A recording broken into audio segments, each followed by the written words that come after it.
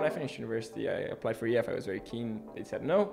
And therefore, the next bit was I didn't know what I wanted to do, so I wanted to solve a lot of problems. So I applied to a few consultancies, and I ended up at Bain.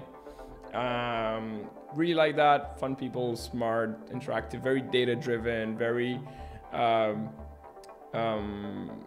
it taught me how to work fast with big, old companies.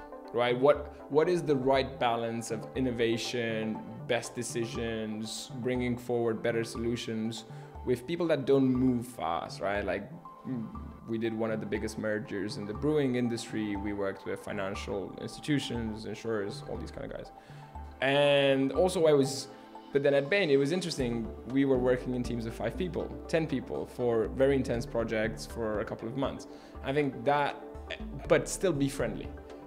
Bain has this very keen mantra of a Bainey never lets another Bainey fail. So if someone in your team is not performing, it's everyone's fault. It's not their fault. You don't step over people to get promoted faster or stuff like this.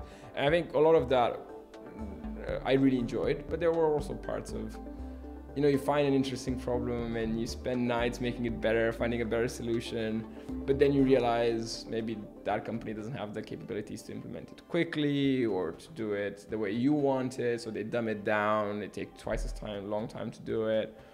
And that sometimes is frustrating, plus like the idea that, okay, I work for 3 months on something and then I have to move to something else. And I kind of like advising, but I like solving problems and seeing the benefits of removing that problem myself. So I think that's why I wanted to leave.